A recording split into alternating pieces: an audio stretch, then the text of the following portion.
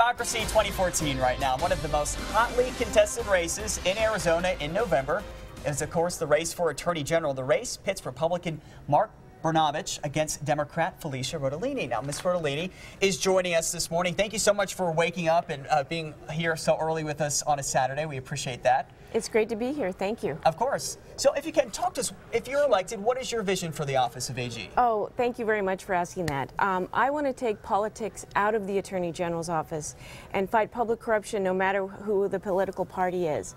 I have a vision for the office that it's an independent watchdog. We need to return the focus of that office to its core mission, prosecuting criminals and protecting Arizona families.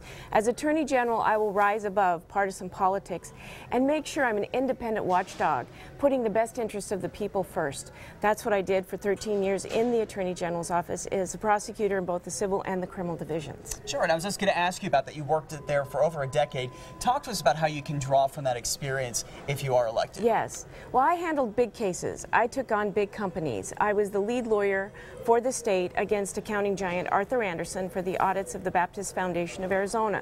Now, that was a case with over 11,000 victims of fraud, and we were able to return $217 million to the victims, mostly working class families and seniors.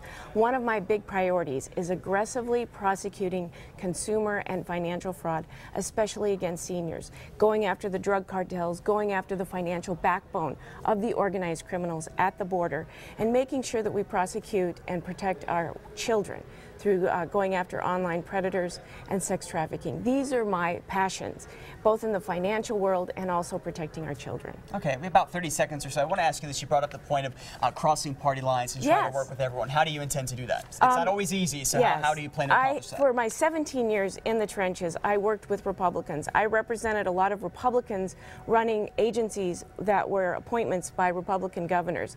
I've been in the trenches doing that for 17 years. My job is to get things done, to solve problems, and to make sure that at the end of the day, Arizonans are empowered, not the political elected officials.